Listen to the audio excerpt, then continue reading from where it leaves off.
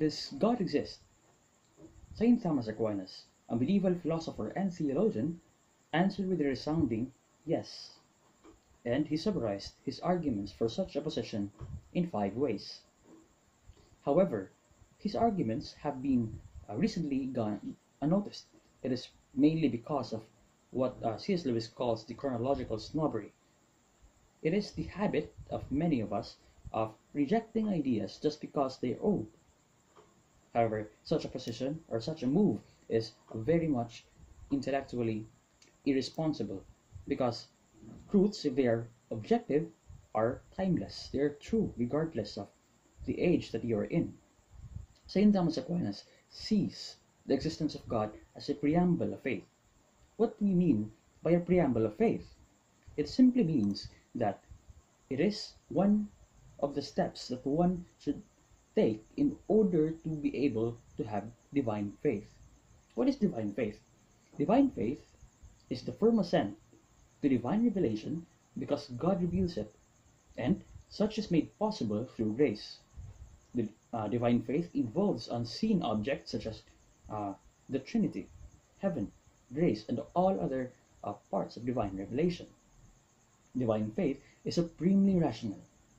Why? Because the testifier of its object is God Himself, who can neither deceive nor be deceived. In other words, divine faith is belief in what God reveals simply because God reveals it. And natural reason can prove that we must believe in what He reveals because we can know that from natural reason that God is truth Himself and that God is fully good and God is perfect. What is fully good, what is perfect, what is omniscient, cannot lie, cannot err, and cannot deceive. And therefore, it is very reasonable to believe in what He reveals.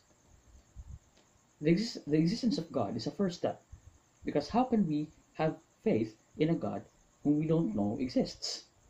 Therefore, St. Thomas Aquinas sees the existence of God as first needing to be established by natural reason as a preamble to the acts of divine faith. The assent of faith is a reasonable act, Cardinal Dulles has said. St. Thomas takes over from Aristotle the idea that man is a rational animal.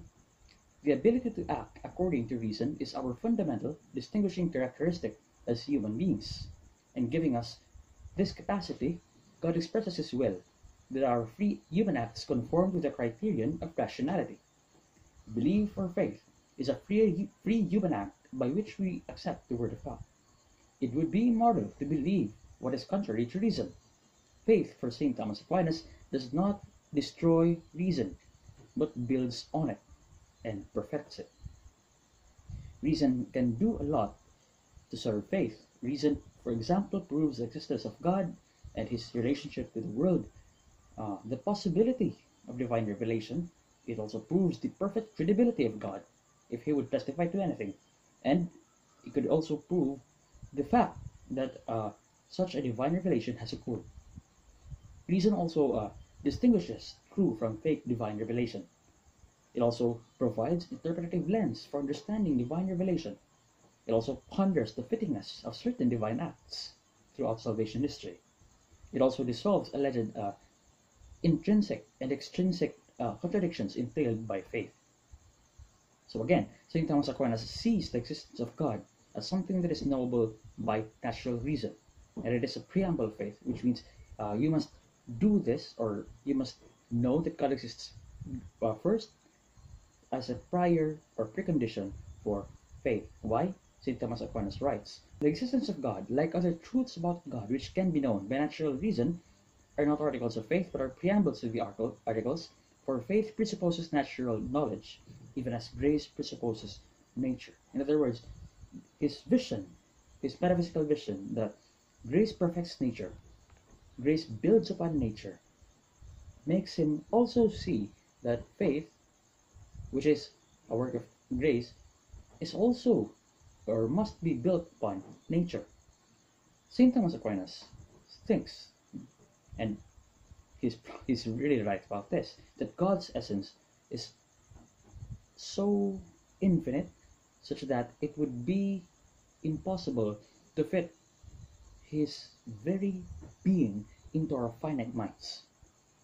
We're just too finite, we're just too limited. Aquinas writes, from sensible things the power of God cannot be known. The holy power of God cannot be known, nor can his essence be seen. But because they are his effects, we can be led from them so far as to know of God whether he exists and what must necessarily belong to him as the first cause. In other words, he was saying, St. Thomas Aquinas was saying, that though God's essence in himself is incomprehensible to us, who God is in his fullness cannot be fit inside our minds. Nevertheless, we can still know whether God exists. We can still know the answer to the question, does God exist, with a yes or no? And we can know it with a yes. We can answer with a yes through natural reason. And we can also draw out the specific attributes such God must have through reason as a first cause of things. And this does not mean that, as we have made clear, that the divine essence is already something that can be fit inside our little minds. And this is made clear by a certain event.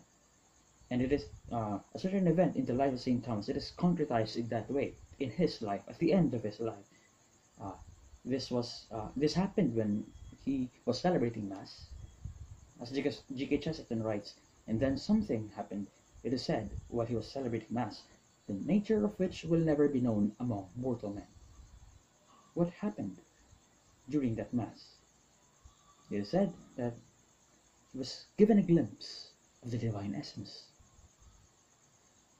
He was given a glimpse of the divine essence, which is incomprehensible.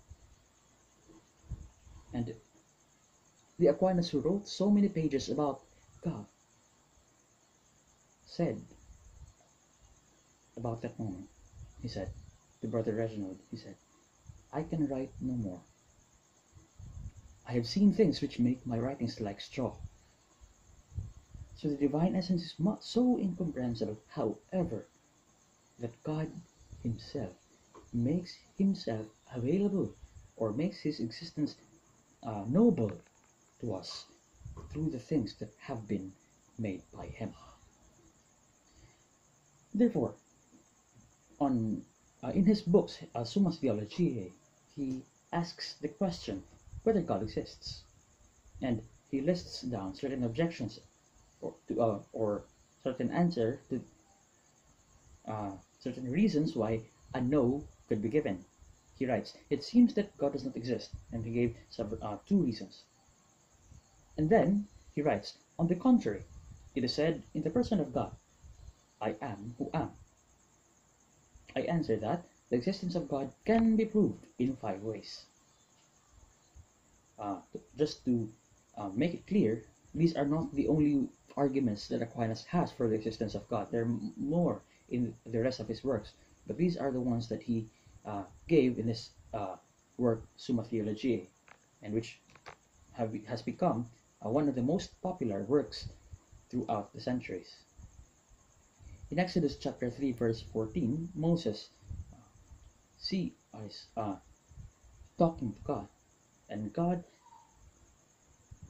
was telling Moses his name. He revealed his name. What is the name that he reveals? He said, I am who am. St. Thomas Aquinas sees that event as illustrating the fact that we cannot grasp the fullness of the divine essence. God does not say what kind of thing he is. Rather, he just says, I am who am. And then, from that very pregnant verse comes the very formulation, God's essence is existence, and that will be proved by the 5 proofs of the existence of God given by St. Thomas Aquinas. Dr. Peter Grafe writes, also note the irony and humor here. On the contrary, is usually an argument from authority. So what authority does Thomas appeal to on the question of whether God exists? In other words, St. Thomas Aquinas, when he writes on the contrary in his Summa Theologiae, he usually quotes authorities such as Augustine, Aristotle, so on, to be able to respond to the objections. Now, in this specific part of the Summa, which authority did St. Thomas Aquinas quote? He was quoting God himself, the God himself who speaks. That God exists is shown by the fact that God has spoken. I am who am. Okay, so Father Copleston writes, as they stand, the proofs of St. Thomas Aquinas may be said to be an explicitation of the words of the Book of Wisdom and of St. Paul in Romans, that God can be known from his works as transcending his works. In other words, there is also a theological rationale for the 5 ways of St. Thomas Aquinas, and this is the biblical fact that which is revealed that we can know the existence of God through the things that he has made, from sensible realities, from even the simple rock, even the simple ant, the tree, and so on. These different facts that we can observe reveal to us that God exists. And this is not a leap, a blind leap. This is through a metaphysical demonstration, a philosophical demonstration, which if the premises are true and the structure is logically valid, then the conclusion follows that God must exist.